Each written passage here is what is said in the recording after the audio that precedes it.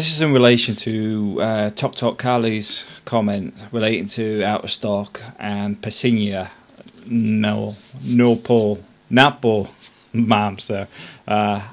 My Tagalog is non-existent, but out of stock is very common in the Philippines. It doesn't actually mean it's out of stock either.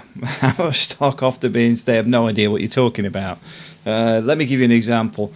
I've been to a hardware store looking for what we call in the UK a bullcox. A bullcox is a float valve, and basically in the Philippines, I'm not even sure they call it a float valve. It might be, but either way, it's out of stock. And then you wander around and go, there it is there. Because nobody goes, I don't know what you're talking about. I have no idea what you're babbling on about. Pasensiya no po ma'am, sir, basically means be patient with us. It's out of stock. We don't know when we're going to get it stock. We may get stock.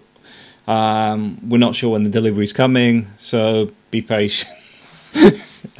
That's what it means. And from a Western point of view, it may sound a bit strange, because obviously if someone says, oh, be patient, it means it's coming in the next half hour. But the Philippines could be today, next week, next month. Who knows? Because we don't know. And that's quite common in the Philippines, because they don't know about deliveries, because it's all dependent on what gets through the ports, etc. There's a lot of corruption in the Philippines. Shock horror.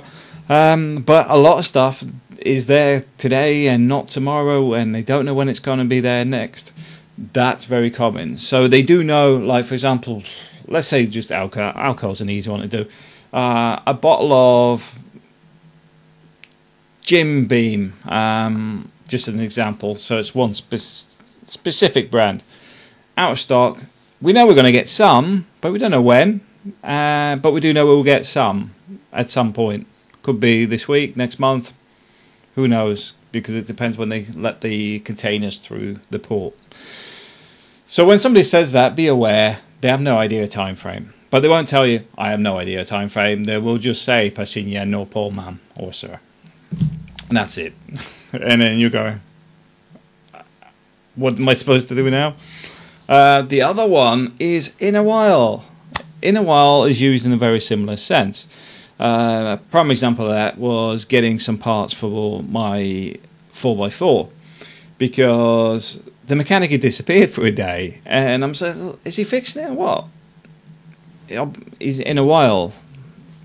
When's in a while? Well, the answer is nobody knows. The mechanic had gone into the city and was basically going through scrap yards and stuff trying to find the same parts. As such, he does not know how long it's going to be, and he does not know if he's going to get the parts. But if he had asked me before he left, we'd have bought the genuine new ones, because I prefer to just upgrade unless I actually know it's readily available in good condition. Yeah, because it's not as if you get recons. It's not like you go, right, there's a reconditioned alternator, because the alternator is one of the things we're fixing at the moment. It's not as if it's reconditioned on the shelf. You know, I mean, yes, you'll be able to get reconditioned ones. Probably, I mean, in one of the stores in one of the malls, maybe. I doubt it very much, though. But you're more likely to get a second-hand one that's still attached to a vehicle, and it may work, may not, may need rewound, may need new bushes, etc. They can rebuild it. As simple as that. The problem I had with the ones they did on mine is they did rebuild it, but they don't know about over-tightening very soft alloys, and basically rounded the thread off on the alternator, which is why it's now moving. Try not to swear. But these things are normal. Welcome to the Philippines. So there's 3 phrases you will find every day, and they're normally the 3 frustrating ones that will make your day a little bit longer. Thanks for watching. Yeah.